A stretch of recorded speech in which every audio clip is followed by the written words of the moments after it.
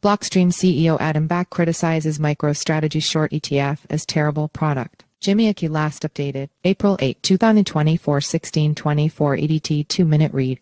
On April 7, Blockstream CEO Adam Back criticized the newly launched Defiance 2x short MSTR ETF exchange-traded fund. The ETF was created to short MicroStrategy, one of the most recognizable holders of Bitcoin. The Blockstream CEO shared his views on an X thread, calling the ETF a terrible product unlikely to yield the desired results. Blockstream CEO claims it's risky to short MSTR. He reasoned that even if investors considered MicroStrategy overvalued, the ETF would still face great risk due to auto-rebalancing in a volatile market. Even if MSTR premium compress but BTC price doubles, you're twalks short, he said. Price will overwhelm NAV correction, so you'll get wrecked anyway. And auto-rebalancing volatile underlying assets erodes capital to slippage and sideways chop fast. An MSTR is Bitcoin correlated and volatile. Per and second press release, the Defiance ETF proposed on March 7 was filed under the title Trust Roman II Financial Group. The ETF seeks to profit from potential declines in MicroStrategy's MSTR stock price by taking a leveraged short position 200% against the company's shares. Back cited MicroStrategy's massive Bitcoin holdings as a key reason why he sees the idea of a short ETF as a weak strategy. MicroStrategy currently boasts a portfolio of over 210,000 BTC, worth around $15.2 billion,